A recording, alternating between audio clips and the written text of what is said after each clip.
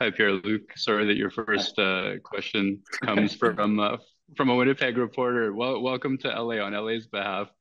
Thank you. When in when in the process did it become something that you kind of wanted to expedite this summer instead of waiting it out? Yeah, I mean, there's the 1 year left before becoming UFA. Uh, but without a contract, if I had a contract, it could have been a different story. But without a contract, there needs to be a new one signed, and we thought that it was a good time to let the team know that um, this is the route we want to go. Obviously, just me wanting it wouldn't have worked. We needed to work together, and Um, we it got to this point now where obviously I get traded here, but we want to be as clear as possible from the start with the Jets and with the whole organization that this is the route we want to take, and from that moment on, we kind of work together to get to this point. Uh, so you did want to work together and sort of not put the Jets in that spot, just wanting to get out. And that sounds lovely. I wonder if you could touch on that. But the thing is, I ask is, why not Winnipeg? I love the place. You know what I mean? Yeah, sorry, it cut out when you're answer, and I want to answer the question properly. So could you just please re-ask just so I get the full question? Pardon me. Yeah, I'll try one more time. Hopefully, we're good. Um, and I had heard that you had wanted to work with Winnipeg to help them, which is, a wonderful aspect to this for sure. But the heart of the question was, why not Winnipeg? Why couldn't Winnipeg be a place that you signed and stayed for 8 years? Yeah, I think throughout the whole process, there's a lot of questions I had to ask myself, and it's nothing. I think Winnipeg. I think it's. I saw an opportunity with the LA Kings that to me was like a dream come true. To be able to play with this organization, to be able to play with this team, to get to work and play with some players that I looked up to when I was a kid. I think it's going to be a really fun experience. And I spent 3 really great years in Winnipeg. I met unbelievable people. Played with some teammates that I'll keep in touch with for the rest of my life. And I can't thank anybody enough there, from the whole organization to the players to the fans, for their support from day one in year one when it was more of a struggle. And they stayed and supported me, and I appreciate that yeah, a lot. And now I'm really looking forward to this new chapter. And like I said, it's more I'm looking forward and not necessarily back. Dan Greenspan. Hey, Pierre-Luc. Congratulations. Nice to talk to you. Obviously, the Kings have Andre Kopitar and Phil Deneau that have been manning their top two center spots the last couple seasons. What did the Kings tell you about where they think you'll fit in? Yeah, well, it's funny. I've talked to a lot of the staff already today, but we didn't go into too much detail. But the opportunity to play with two centers like that is something I'm really looking forward to. Obviously, I played 6 years in the NHL now, but I still have a lot to learn. And those are two guys that you look at the way they play the game in every aspect, offensively, defensively, on faceoffs. I think for me in the position I'm in, it's really an unbelievable opportunity for me to get to know them on and off the ice, to get to work with them, to get to see how they practice, and their details and all that. But for when it comes to where it all goes, I didn't get into those conversations yet with anybody. Okay, thank you. Eric Stevens. Hey, Pierre-Luc, congratulations on the new deal. First of all, you can hear Thank me you. okay, right? Yeah. Okay, great.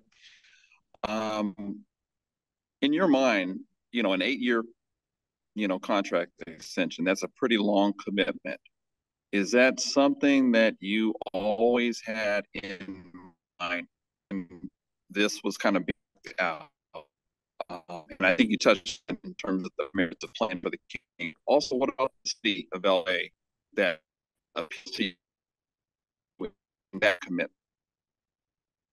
Sorry, I heard you. I heard your first half. I didn't hear the second half. I'm sorry. You made an 8-year commitment. Yeah. What is it about even the city of LA, in addition to the Kings, that made it appealing to want to commit to a team and the city for that long a period? Yeah, well, first I think my dream is to win a Stanley Cup. And I look at the organization, I look at the players, the whole roster, the staff, and everybody, and I see that opportunity. And that's something that really really excited me from the start. And when we saw that LA could be an option, that's something that really got my interest. And then from that moment on, obviously we're hockey players. Our job is to play and to compete on the ice and win hockey games. But you also go home. You also have time away from the rink. And in the city of LA, every time I've gone, I've been lucky enough to do camps when I was younger in LA and be on the road and have days off there. And it's it's something that I've always been on the East Coast. I've always had the winters, and I've always had the snow, and I've always had, but to be able to be in the city of LA is something that also that really excites me. And 8 years is a long time, but there's absolutely no doubt in my mind that this is a great decision. This is the right decision for me to make. And a quick follow-up: how much growth do you feel like you still have as a player, and how can the Kings help you to get to your absolute peak?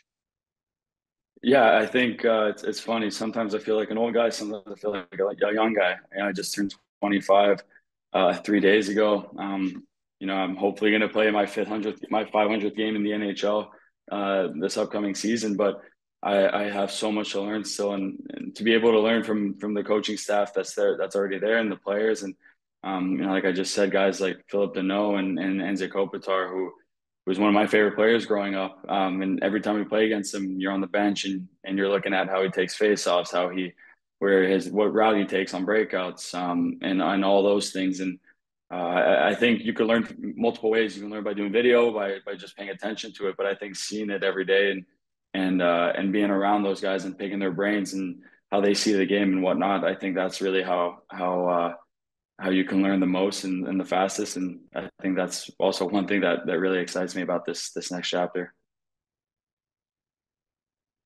Joe Reedy. Hi, Pierre-Luc. You got off to a great start before the All-Star break last year, and then kind of tailed off a little bit after the All-Star game. Just were teams playing you different, or just what did you kind of learn towards the end of last year that you might be able to apply to the upcoming year? Yeah, it's a long season. I think consistency. I think consistency as a young guy in the NHL might be the hardest thing to do. To be consistent on 82 games. You're not going to feel great for the 82 games. Those games you're going to be tired. You might play injured at times, but I think I got closer and closer to that. I learned a lot throughout last year and my 3 years in Winnipeg. I think it's every year, every game, every couple months. You have games you play 12 games, or months you have 12 games, months you have 16. Everything goes into that. How you take care of your body, how you prepare in the summer, and I'm really excited to apply that to the LA Kings. And then just thoughts about being in the Pacific Division with reigning Stanley Cup champs and Edmonton, who Kings have faced the last couple of years in the first round. Yeah, it's a great division. It's a good division with competitive teams, good teams. But I look at the Kings roster, and like I said from the start, my dream is to win a Stanley Cup, and I think this team has everything that you could need to win a cup, and I think that was the number one priority for me, and I'm really excited to just get going to work and to start preseason and the season. Okay, thanks. Thank you. Austin Stanovich. Hey, Pierre-Luc, thank you for being here. For maybe Kings fans that didn't get a chance to watch a lot of Winnipeg game last year, maybe aren't super familiar with your game, what would you kind of maybe a scouting report on your game? What can you bring to the team? Yeah, I think I'm somebody that could do a bit of everything on the ice. I'm a centerman that likes to help his defensemen on breakouts and forwards, and likes to help on the rush and zone. I really try to play that 200-foot game and pass the puck, shoot the puck. And I think it's to be the complete player I want to become. It takes time, and I think I'm getting closer and closer to that. And I'm really excited to get to LA and to get to learn from everybody. But I try to bring that mix of everything on the ice every night, and being a competitor. Being competitive in front of our net, in front of their net. That's really the type of player that I think I am, and I'm trying to become more and more every game. Awesome. And Tom McClellan's talked a lot about kind of a secondary leadership group in LA after guys like Andre Kopitar and Drew Doughty. There's guys like Adrian Kempe and guys around your age. Do you feel like you kind of fit into that secondary leadership group, someone who can kind of help players like Quentin Byfield, Art Kelly, the really young guys on the team grow? And how do you think you can grow into that role? Yeah, I think whenever you talk about leadership, it's something that I think with time develops naturally. And I'm really excited to just get there and meet everybody, talk to everybody, get to know everybody on and off the ice. And like I said, I think those things just happen naturally. I'm very fortunate. I got to learn from a lot of great players, a lot of great people that have helped me throughout my career. And yeah, I think at some point it's your time to turn into that. And I'm 25. It's like I feel like I'm still a young guy, but I feel like I also have experience. So I think I have a good mix. And like I said, I think it's something that has to happen naturally, and it's not necessarily something that you search for, you look for. It just happens with time. Thanks, Pierre-Luc, and congratulations. Thank you. Andrew Knoll. Yeah, hi Pierre. Welcome to Los Angeles, and Thank you. a couple quick ones, if I may. First one, I wanted to ask you about Phil Deneau. Obviously, when you guys had the unconventional alignment in 2021, you played them quite a bit. What did you learn about him as a competitor and as an opponent, and what are you looking forward to about him as a teammate? Yeah, it's funny, Phil. I haven't been around Phil as a person a lot, but I feel like every time I've seen him, whether it's at an arena or an event or anything like that, I feel like it's it's a friend I haven't seen in a long time. So everything I've heard about him, he's a great person, a great teammate, a great leader, and as a player, I think he's one of the most underrated players in the NHL, one of the most underrated two-way centers in the NHL, and he's extremely hard to play against. So I'm happy I won't be having to play against him anymore. And I'm really excited to get to know him better, get to learn about him on the ice, get to see how he sees the game and everything. And I see a good friendship and a good teammate that I'm excited to get to know. And for you now, you've had 2 contracts, 2 stints coming to the end of them. End up parting ways, kind of a mutual thing, but obviously your desire too.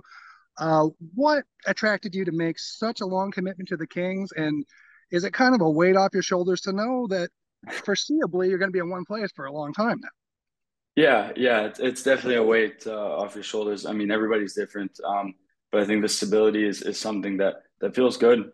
But now it's also in my mind. I'm ready to get to work. 8 years is a long time, and the dream and the objective is obviously to win a Stanley Cup, but you don't want to win just one. You want to win a couple, and I think that the effort and the sacrifices you make in year 1 that can pay off in year 8. You never know when you're going to win, but I think if you set yourself up every year, you have a good opportunity to. And I'm just really excited to get there and to know that this is where I'll be for the 8 years, and I'm just really thrilled right now. Thanks. Best of luck settling in. Thank you. Lee Hamilton. Hey, congratulations on coming to the West Coast. I've got a kind of philosophical question for you.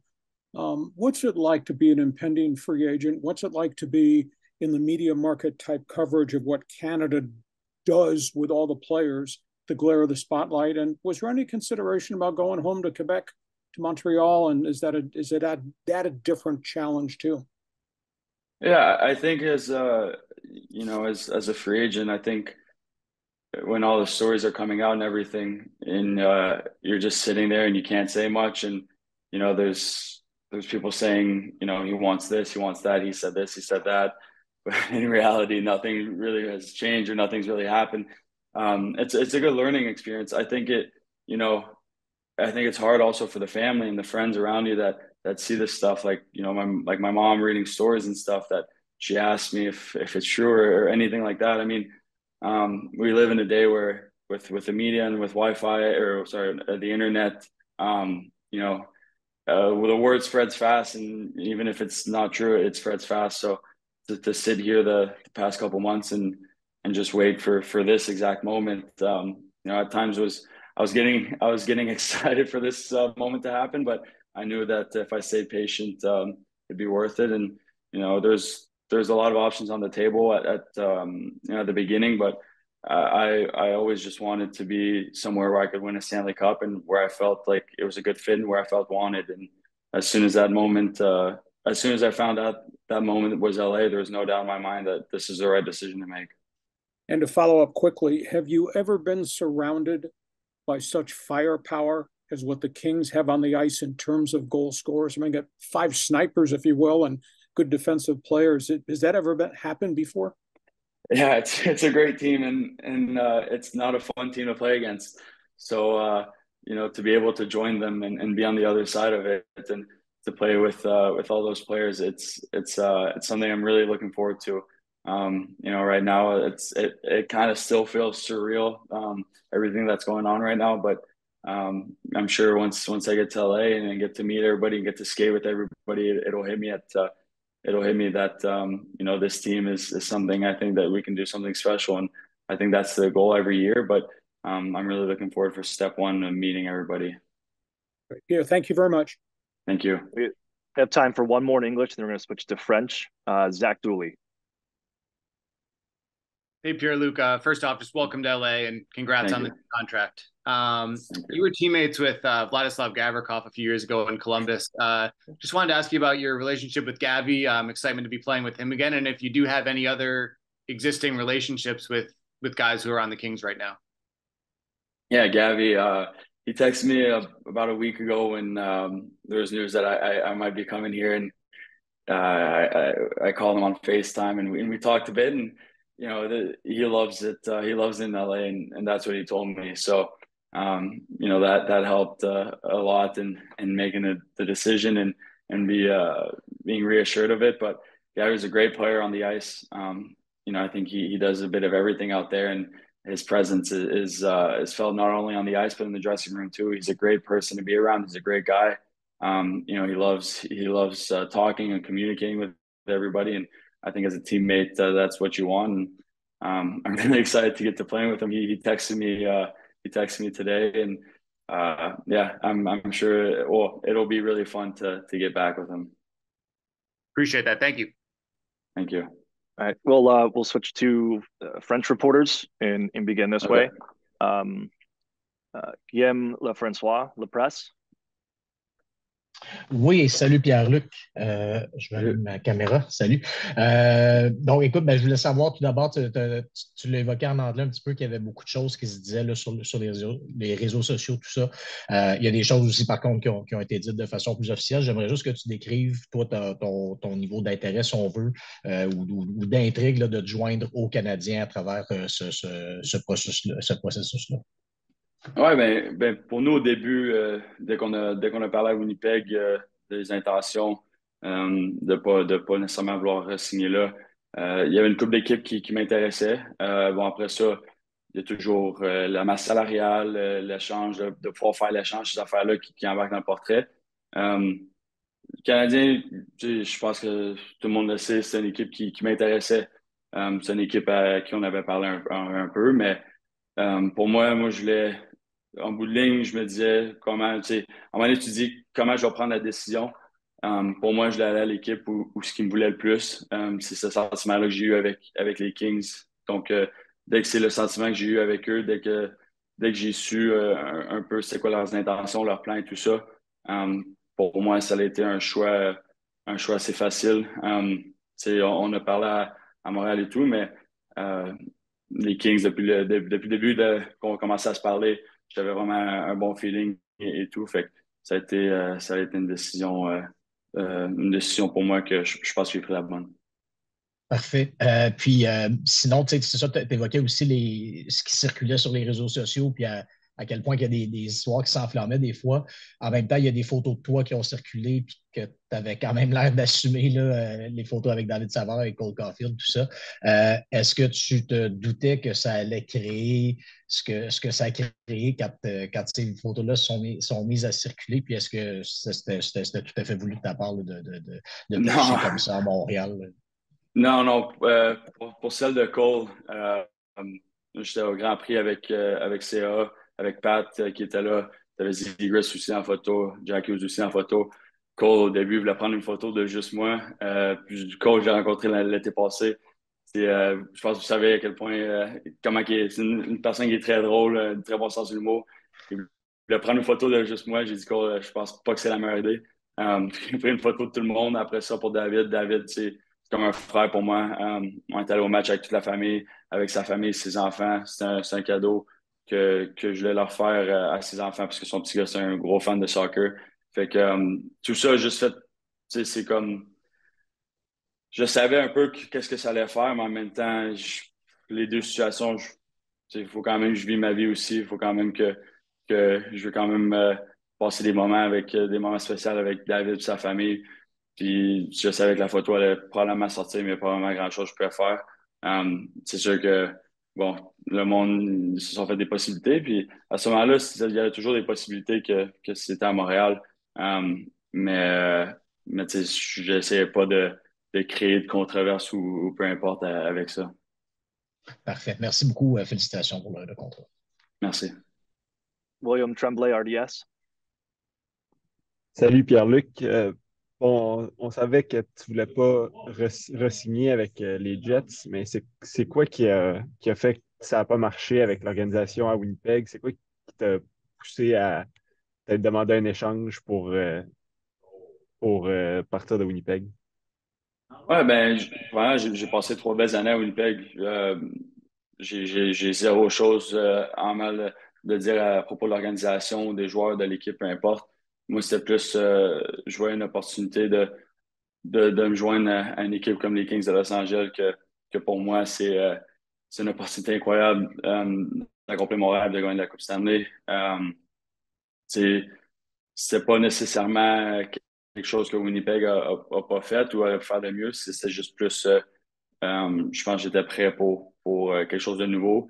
Et l'occasion de me joindre aux Kings, c'était une trop belle occasion pour moi de dire non. C'est bon. Puis, bon, là, maintenant, tu es changé au Kings, tu as signé un contrat de 8 ans. Tu en as parlé un peu en anglais, mais ça doit faire du bien d'avoir de la stabilité puis de savoir que tu vas rester 8 ans au même endroit. Ouais, je pense que tout le monde est différent, tous les joueurs de hockey, on est différents. Mais pour moi, la stabilité, c'est sûr qu'un jour, c'est quelque chose que je recherchais. Maintenant, de pouvoir l'avoir, c'est comme un poids enlevé des épaules, mais en même temps, pour moi, la job vient juste de commencer. Je pense qu'il y a des sacrifices, des efforts que tu peux faire à l'année 1 qui vont peut-être mener à une Coupe Stanley à l'année 6. C'est une opportunité de vraiment créer quelque chose de spécial. Quand c'est des contrats de 1 ou 2 ans, tu penses pas trop au futur, tu penses vraiment au moment présent. Je pense que c'est comme ça aussi qu'il faut vivre.